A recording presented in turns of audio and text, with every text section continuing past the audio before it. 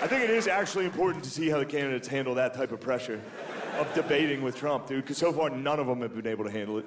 He literally, every debate, he just bullied whoever was up there. The only one who did pretty good in the debates against him was Biden, just because he had no fucking idea what was being said, which actually helped him. That worked out for him. Because Trump's whole thing is he tries to get in the other guy's head, dude. You can't get in Joe's head.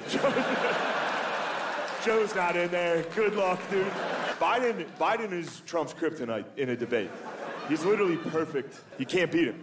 Because Trump tries to drag the other guy into like a shit-talking contest where he will win.